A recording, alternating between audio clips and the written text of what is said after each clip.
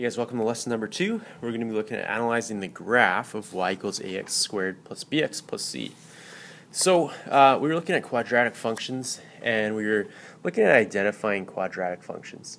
And so remember, a quadratic function is anything that has a degree of 2, and anything less than a degree of 2, so ax squared, would not be a quadratic function. So this is the forms in which quadratic functions can be written in. It could have f of x is equal to ax squared plus bx plus c, or y equals ax squared plus bx plus c. And something important is that a has to be greater than 0. Or sorry, well, yeah, it has to be greater or less than 0, but it can't equal 0, because then we wouldn't have a quadratic function, it would be a linear function. And another important thing is that the graph of a quadratic function is a parabola. And so that means that the graph either is going to be shaped something like this, or it's going to be shaped something like that. So opening up or opening down. And whether or not it opens up or down, that will tell us a few different things. So if our parabola opens down, that means we have a maximum or a maximum point. If it opens up, it means we have a minimum or a minimum point. And we're going to look at an example that gives that'll be a good way to visualize what this actually means here. So our minimum or our maximum point is known as the vertex of our parabola. And if we have a maximum or minimum value of our quadratic function, then that is going to define our y-coordinate of our vertex. So we're going to look at this table over here. We're going to use the quadratic equation y is equal to x squared minus 6x plus 5, where x is an element of real numbers, to fill in our graph. So first thing we got to do is, using our equation, y equals x squared minus 6x plus 5, we want to substitute our values of x into this equation and solve. So when y is equal to negative 1 squared minus 6 times negative 1 plus 5, negative 1 squared is 1, minus 6 times negative 1 would be plus 6, 7 plus 5 would be 12. And we want to go ahead and fill in all the values of x, or sorry, substitute all the values of x so we can fill in our values of y here. So when x is equal to 0, y is going to be equal to 5. When x is equal to 1, 1 squared minus 6 is negative 5, plus 5 is going to be 0. X is equal to is done for us.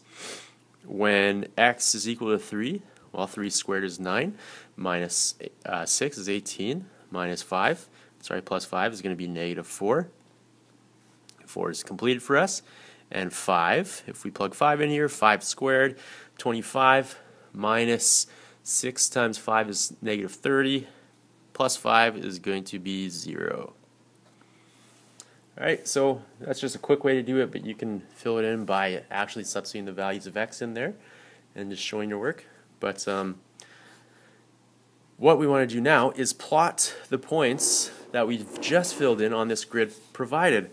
So when we had negative x is equal to negative 1, we were at positive 15. So negative 1, positive 15 is way up here. When x is equal to 0, we had 5. When x is equal to 1, we were at 0. When x is equal to 2, we're at negative 3. 1, 2, 3. When x is 3, we're at negative 4. When 1, 2, 3, negative 4, 4, we're at negative 3. 5, we're at 0. 6, we're at 5. And 7, we're at 12. So our graph looks something like this.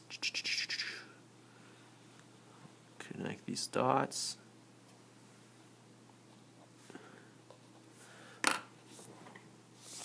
And it would probably be helpful if you could see what I was doing.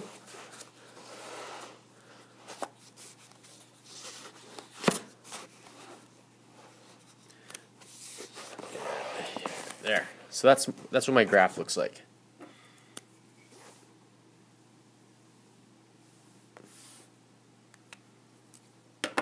Okay, now let's fill in the blanks below. So the graph of the equation y equals x squared minus 6x plus 5. Well, if we look at that graph, it is in the shape of a parabola. And it has a vertex, and our vertex is a minimum point at, let's see where our minimum point was. This is our lowest point, and that's at 1, 2, 3, positive 3, and negative 4.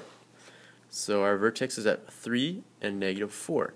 And we could look at our table of values to determine where our lowest value is. So our minimum point, or our lowest y value, is negative 4, and our value of x there is 3. So we could make the inference there that that's my minimum point, which means my vertex is 3 and negative 4. Our parabola, if we look at our graph in this next example here, the parabola opens up, and since it opens up, it therefore has a minimum value. So a value that is, going to be lower than all the other values. The minimum value of our function is, we're just looking for the y value, is negative 4.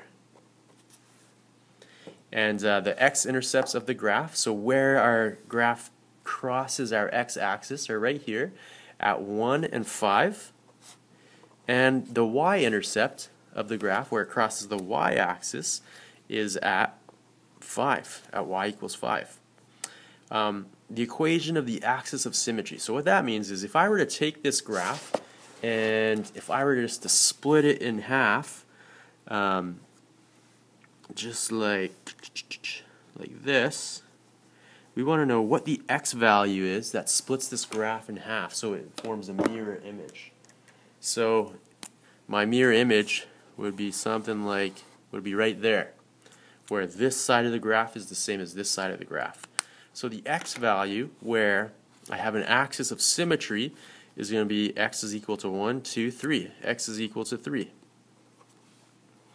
And the domain of my quadratic function, well, if I look at all the x values here, all these x values work. There's always a value of x that goes on to my line. Now, if I were to extend this horizontal axis this way and this way, then, while continuing my graph in this direction, I would still have values of x that would fall on this graph infinitely. So I could say that x is an element of real numbers. The range of the quadratic function, so the range of our quadratic function is y values, remember, have to do with my range. So y has to be greater than or equal to, so my minimum point was negative 4, and every value has, if it's a value on this graph, has to be above or equal to negative 4. Anything below it is not a value on my graph. We're going to be looking at the rest of this lesson tomorrow in class, and yeah.